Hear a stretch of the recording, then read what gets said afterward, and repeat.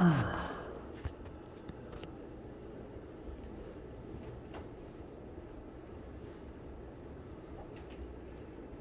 day, everyone. How y'all doing? Okay, some thumbs up, good. Hope things are nice in spite of the rain. We are about to have a nice long weekend, which I know I appreciate. I assume you guys do too. And I hope that it ends up being a nice one.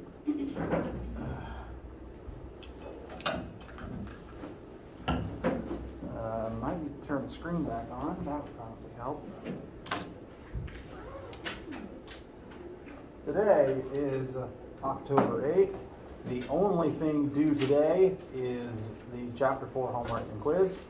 That is due by midnight, and then there will be no assignments on your end until we get back next Wednesday. I am planning on us beginning Chapter 5 today here in lecture, but I'm not going to post any new assignments after the homework is due tonight because I don't want you to have anything you need to work on over the weekend. Because at least when I was a student, if there was an assignment to do, I would not rest until it was done, and then my weekend wasn't done. So, tonight, the homework will be due. Make sure to work on it and send me any questions you have as you're finishing it up. And then take a nice long nap, please. I need one. I know that for a fact. Next week, there won't be a lab, and we will resume for normal lecture on Wednesday the 13th. My plan for class today is, well, as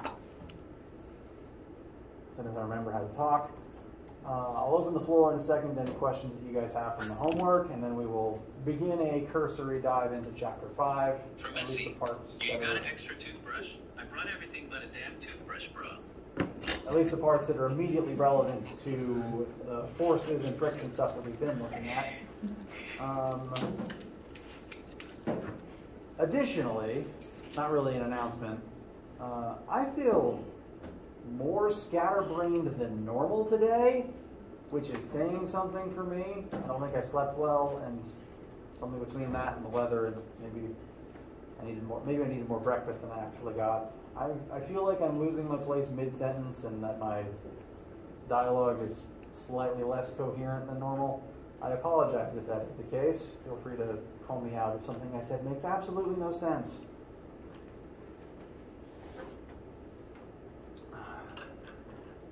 All that said, any questions, comments, concerns, needs, etc. from you guys?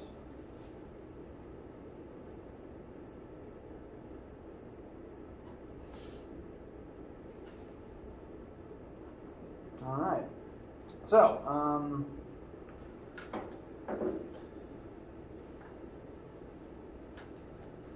Chapter 4 homework, how's it going? Any lingering issues from you guys before we finish it up at the end of today? Yes. 4. Which one is 4? Ah, yes. So 4 actually also has a similar setup to some of the other ones we have been looking at. I'd say the one it's most close to would be 7. It's probably easier than 7 in that one of the objects is hanging vertically downwards, so there's fewer forces on it. And there's also no friction, so there's fewer things to keep track of here. That said, it's still on an incline, which does still make life harder than it otherwise could be. In order to set up number 4, I advise to go about a similar tactic as 6, 7, and 8, wherein we need to analyze the net force on both objects separately, create one equation for each of those objects. And I actually have the starts for those up here right now. Mass 1 is labeled as the hanging mass, and the two forces that are going to act on it are tension up and gravity down. So those two forces on object 1 need to add up to become its mass times its own acceleration. I've already indicated that gravity should point downwards. Then object 2 is the one that's on the incline. Thankfully, friction is not a thing in this problem, so that's one less thing to need to pay attention to. However, we are still on an incline. That does still make things weird. On an incline, normal force and gravity are no longer equal and opposite, and our tension is on an angle. And it's actually not even in the exact same axis as the other two forces present. Now, if you haven't had lab yet this week, this is, again, something we're going to be looking at there and looking at the math book. If you have not had lab this week, then this triangle on this part of the board right now is designed to show the relationship between gravity, the new slanted normal force, and the sum of those two vectors. Because whenever an object is sitting on a ramp, it's probably going to begin sliding down the ramp, but that movement is parallel to the ramp's surface. Neither normal force nor gravity point in that direction, but when you add them together, their vector sum points in that direction. So neither of these things by themselves is the reason things slide down a ramp, but them added together is the reason why things slide down ramps. So in this type of situation, I create this triangle where gravity is the hypotenuse, normal force is the long leg, and their added sum, I label that as F down, strictly because it's the force that pushes down the ramp. You could call it whatever you want. This is actually the combined force that will push the box in this direction, or at least try to. Hang on. Which one of these is more mass? Okay, yeah, it's going to slide up the ramp.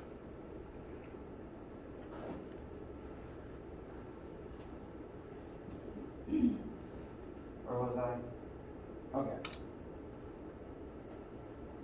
And I've already distracted myself. That one's dead now.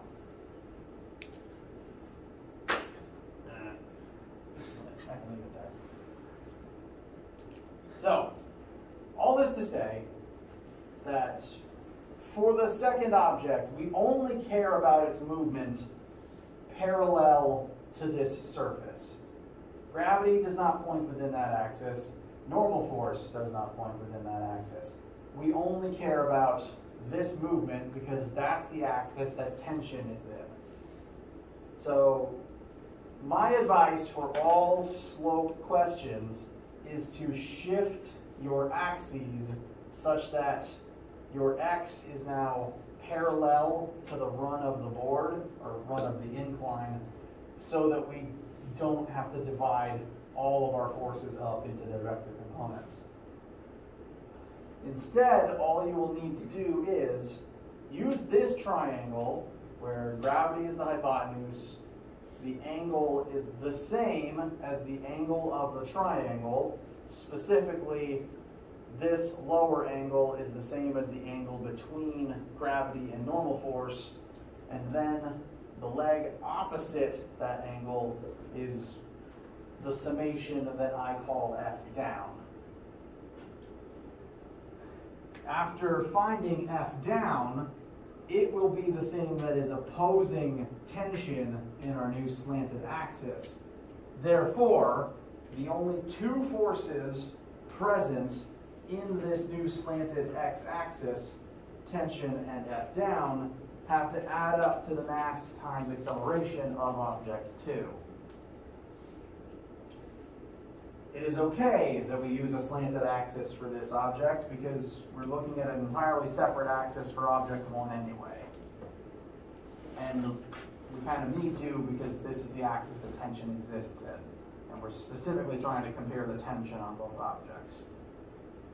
Once you get to this point, we've again approached a situation of two equations, two unknowns, like 6, 7, and 8, where tension is the same in both and A is the same in both. It is important to make sure your directions are consistent.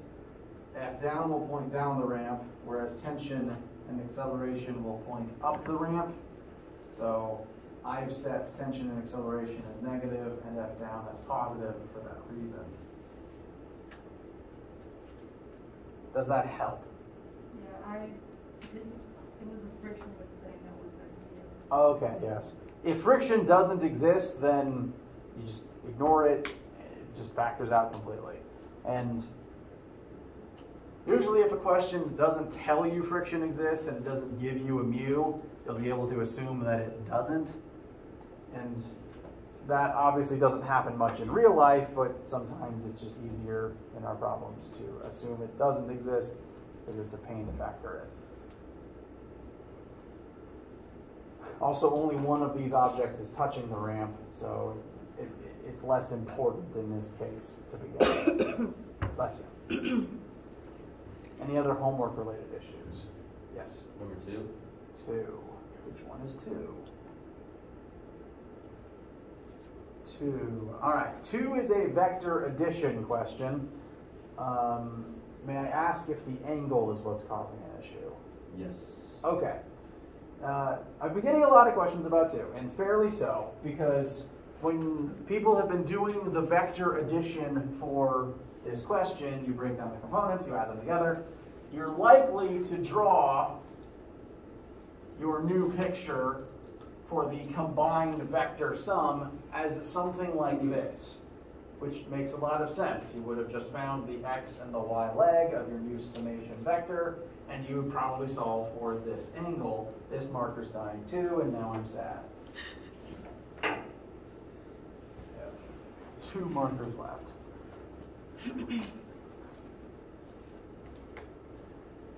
Which, again, if I was a human being, I am a human being, if I was the one grading this, I'd think, you find this angle, that's just fine. Problem though, WebAssign is a dumb robot poo-poo brain, and it wants its answer to the right of the forward direction.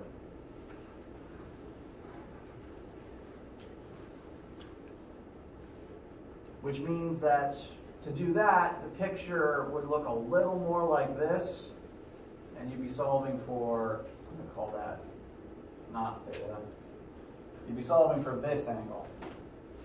But that would be the complementary angle to the one that you've already found.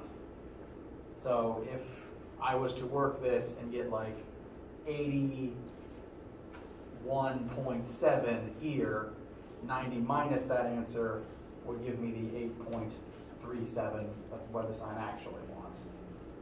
That's the thing I've noticed causing the most trouble there, and because WebAssign don't think no good.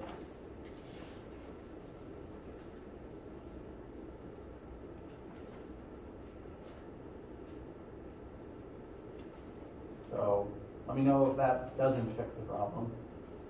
Any other homework-related issues?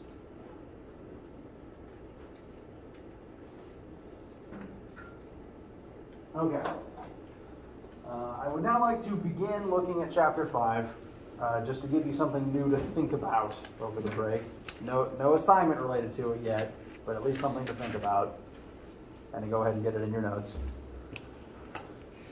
Chapter 4, we've been talking about forces, different types of forces, how they interact, and probably the one we've been spending the most time on recently is the force of friction. We're now going to apply those things to the next logical topic that utilizes them, and that is the physics concept of work. Now, complete concept question, no wrong answer. You've been exerting forces on objects your entire life. You've been lifting, you've been pushing, you've been doing any combination of things involving your own muscles. When you exert a force on an object, is that action free to you? Is there no cost to exerting force using your muscles?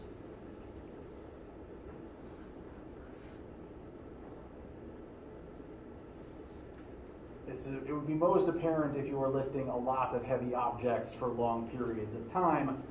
Does it cost your muscles and your body at large something to use your muscles and exert force? Getting some nodding. Yes, it does cost you something. It costs you energy, which you then have to recuperate by eating food and sleeping, and physically your muscles fibers get tired, although I am less qualified to talk about the mechanics of the biology of that. Point is, it does cost you some tangible thing. It costs you energy. And work is how we calculate the energy cost that exerting a force tolls on a human body, or even on a mechanical system. Now, work is a physics concept. It's not very well elaborated upon in common American English vernacular. Usually when someone just using the English word work in normal day-to-day life, you're referring to like work at your job, work performing a task, have you done your homework, nothing to do with this physics principle. The physics definition of work is the use and transfer of energy, which can alternatively be redescribed as the transformation of energy. We will define energy more formally in a minute. For now, though, we, meaning physicists, take this particular definition and have created several formulas about it, but this is the first one to look at today. Work, the variable for work is W, which thankfully makes sense, unlike some of the later ones we're going to talk about. Work equals force times displacement.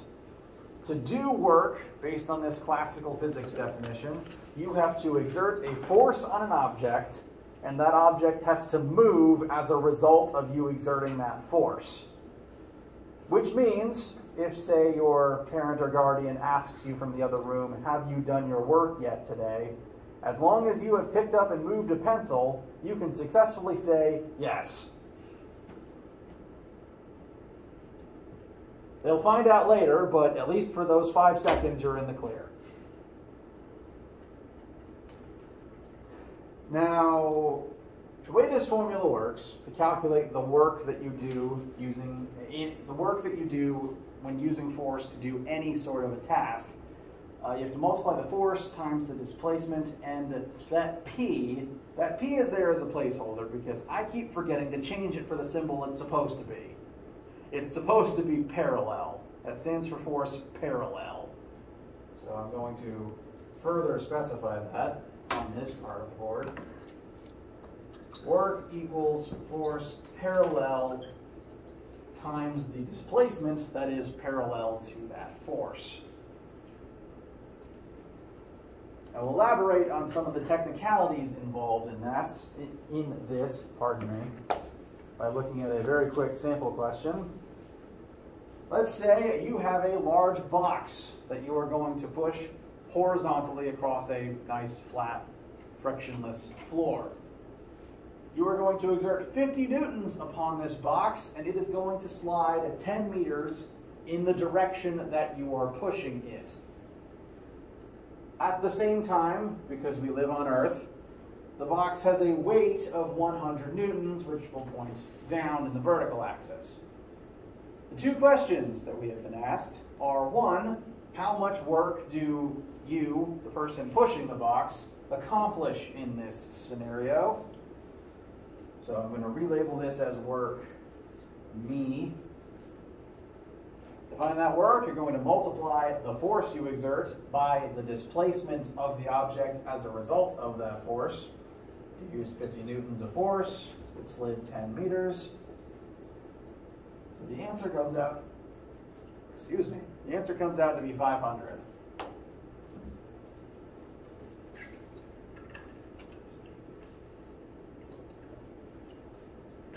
Excuse me.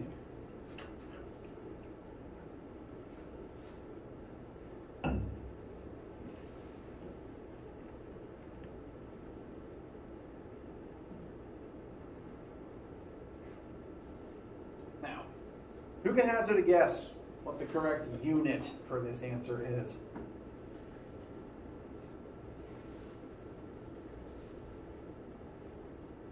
It's okay.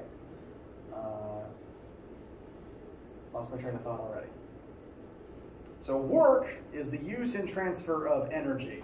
And so when you solve for work, you are solving for the energy it took you to perform that task. So this number represents the energy that you used. Therefore, the unit for this answer will be the metric unit of energy. Any quick guesses as to what that is? A little louder? Joules. Actually, I can't tell where that sound came from, but good job to whoever said it. The metric unit of energy is joules, and that is spelled like the French physicist, not like the pretty rocks in the ground. It is abbreviated to a capital J. There is another unit of energy that some of you might be more familiar with, and that is the calorie. They are both used in scientific circles, but they both have slightly different definitions. Physicists tend to use joules. I find calories tend to be used mostly by biologists. Sometimes, I think chemists probably use calories a little more often than joules. Would any chem majors in here agree? Rough nodding. A couple different answers, that's fine. But they both measure energy, and they're both fairly academic answers to give. There is a straight conversion from one to the other. I think it's either 1 joule is 4.4 calories or 1 calorie is 4.4 joules, and I keep forgetting. It's worth noting, though, this is not the same as the food calorie on the packages, but that is still a unit of energy. It's just that's a kilocalorie, which is very confusing, and I don't know why we do that. For this class, we're going to stick mostly with joules, though, because 1 joule is defined as 1 Newton times 1 meter, but it's also defined as the amount of energy needed to cause 1 gram of water to increase its temperature by 1 degree Celsius. Or maybe it's 1 kilogram. But everything there is nice and metric, and that's what we're going to stick with, because that's what our formulas are designed to give us. So this is the energy that it took you to perform this task. And in performing this task, you used up this energy, but you also transformed it from one state into another state a couple of times, actually. Feel free to correct me, because again, I'm not super qualified to talk about the biology side of this.